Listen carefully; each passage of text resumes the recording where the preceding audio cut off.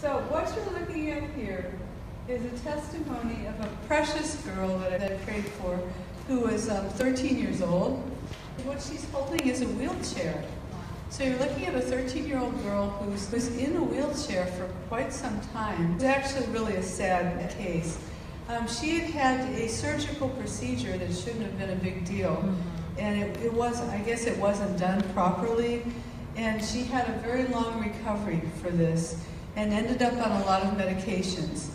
All of her healing, everything was kind of botched up with her. The surgical procedure was botched up, and then the medications were botched up. And she ended up on a lot of medications a lot longer than she should have been. Have you all heard of a drug called Prednisone? It's a very strong medication. It's very good when you use it short term, like let's say you're poison oak or you've got eczema or something, and we use it as something to get you healthy really quickly.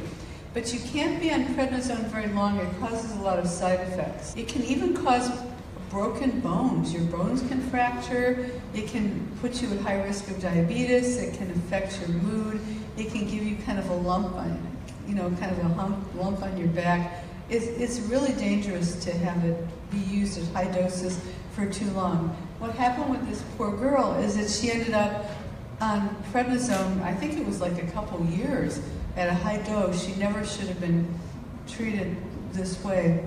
So she ended up in a wheelchair with a lot of misshapenness of her joints. She had swelling of the knees. You might be able to see it, but couldn't really walk, and she was 35 pounds overweight. She gained a lot of weight being in a wheelchair, and she was extremely depressed. She's in pain, and it was a terrible situation. I was given the blessing of praying for this girl, and when I first met her, it was big frown and sadness and depression. And after the prayer, what I want to show you is, first of all, she's starting to smile. She's out of the wheelchair, and she had a wonderful healing. God is so amazing. He can do the miraculous.